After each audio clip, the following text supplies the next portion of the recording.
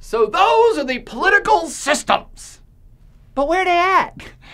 And what are the regional and global trends for governance here in the 21st century? Let's start with the global trends. Friends, there has been a serious and significant shift to the left in the last 100 to 200 years in a ginormous way. I'm thinking specifically of multi-party states. Representative democracy is all the rage in today's world. It is the soup du jour, the flavor flaves. Everybody's been getting on that bandwagon. Representative democracy. They're not alone, though. There has been experimentation with other forms of government from the left in the last couple hundred years, too. I mean, how you think of communism, that was kind of invented and evolved by Marx and Engels in the last 150 years and then experimented with across Europe and the world in the last 80 to 90 years. Of course, it all failed, but it's the idea that there's these things from the left, that people wanted to embrace the left, that wanted to free up political power for the peoples. That's been the major trend. Now, why would that be? Am I suggesting that these systems like communism and democracy are brand new, and so that's why they're just now popping up?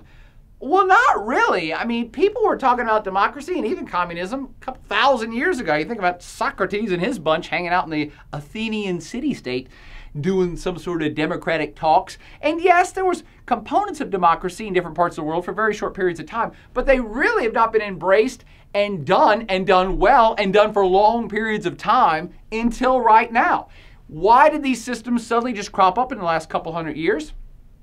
Both communism and democracy in its modern form have evolved in response to monarchy, to the consolidated, concentrated power that monarchy had for most of human existence.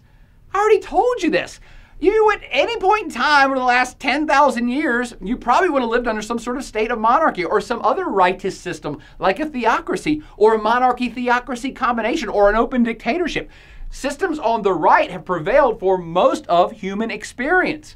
And people kind of, in the modern era, got tired of that crap. And people started to look around and say, a dude pulled a sword from a stone, and that's what we're basing political power off of? We're not doing that crap anymore. Somebody think of something else.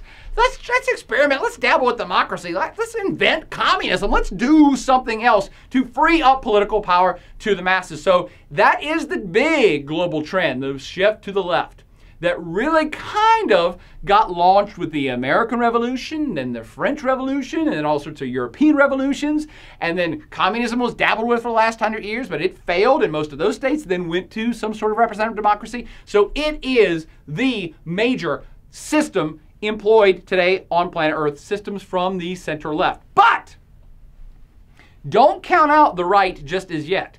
As I've suggested, it's been large and in charge for most of human history, and there are certainly a whole lot of rightist regimes still out there. A whole lot of one-party states, military governments, open dictatorships. And in today's technologically adept modern world, a lot of elements from the right have found it even easier to hold on to that consolidated power with the use of mass communications or spying or satellites and lots of other things. You see that dictators in today's world actually have it easier to hold on to power than they did 1,000 years ago. So the right may be down, but they certainly are not out. And speaking of where the right and the left systems are, those are the big trends for the world. Where are they specifically? This is a map of political systems in today's world, and I'm going to go through the legend very briefly for you here as you look at it, gaze upon it, soak in all of those colors and start to establish some trends that you can see, some patterns. The ones in the dark green are democratic governments, well-established multi-party systems. Now, what does that mean? It means that these are democracies that have been around for a while and are functioning and functioning well. For a while typically means anywhere from 50 to 100 to 200 years, and functioning well means that they have transitions of power which occur peacefully and regularly with no great big fights breaking out. That is much different than the light green colored countries you see here that are attempting to be well-established democracies, but they're not there yet. Either they have not been around for long enough, or perhaps that they're not functioning that well just as yet. A couple of quick pointers here. You see the former Soviet Union, that's Russia, lots of Eastern Europe, Central Asia. They used to be communist. And then, of course, the USSR imploded and went away 20 years ago. So they have all become democracies just in the last 15 or 20 years. They're new. But if you look at places in Africa, there are states that have been around for 50 or 60 or 70 years as independent states, and they're still lit up in the new category. Why is that? Well, because they've been around for longer, but they're not really doing it that good. I mean, they're democracies, but there's a lot of corruption. The elections may not be that free and fair. Coups happen quite frequently. So they're trying, but they're not quite there yet. Next category in yellow is one-party states. Already pointed out Egypt and China as your best examples there. That is a political party, like the Communist Party in China, are the ones in charge of virtually all the government seats, which is different from the blue countries lit up as military governments, where the dudes with guns are actively the heads of state or in charge of the government functionally day to day. The countries in dark purple are monarchies or theocracies. Of course, monarchy, the family line nonsense, which held sway over most of humanity for most of our history, and theocracy, religious states where religious holy folks have the final say in most matters. And that is very, very different from the light purple, which are constitutional monarchies. Let me take a second to explain that because I've not talked about constitutional monarchy. Those light purple countries are functional, well-established democracies, all of them. But they've held on to their old figurehead monarchy. And you can see that from Great Britain to Spain, all the way over to Japan and Thailand. These are all well-established democracies, but they still got a king or queen hanging around because old habits die hard, and people like to sip tea with the queen and tip the hat to the emperor and bow down and all that stuff. I mean, old traditions just die hard sometimes, even when they look silly. So these are well-established democracies, but they still have a figurehead. And let me make this point clear. The figureheads are just that. They're figureheads. They do not have real political power. So the Queen of England is consulted on a host of things, but she does not hold the real political power. Finally, we have in red transitional or disordered states. Those are pretty much states of chaos, as might be suggested by disordered. These are countries with active civil wars or international wars, places like Afghanistan or Iraq, which they might have something in place, but it doesn't really have real power within the country. Somalia is actually the best case example of this. There is no government at all. It doesn't exist. The Democratic Republic of Congo, that big red blob in the middle of Africa, is one that people don't think about a lot because it has a functioning government and they have elections, but it simply does not have real control over the country or the peoples in it. So transitional or disordered states, not really one of one type or the other. They're somewhere in between, or just they ain't got a lot of control one way or the other. Now, quickly to regional trends. This gets real easy, particularly if we start with the Western Hemisphere. Sweet, look at that. North America, South America, all the America in between. It's lit up as a democratic government, well-established multi-party system, and yes, launched by the American Revolution and the experiment with representative democracy in the USA. Almost everybody on this side of the planet has embraced that, with, of course, one huge exception being Cuba.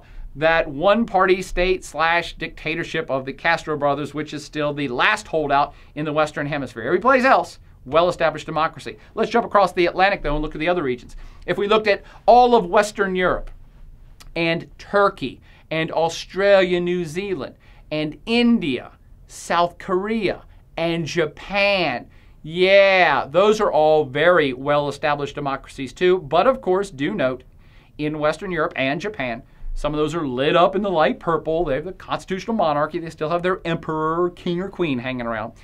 Over in Eastern Europe, as we've already now suggested, with the demise of the Soviet Union, Russia, Eastern Europe, and Central Asia, most of those are newbies to the whole democratic thing, so they're in the light green.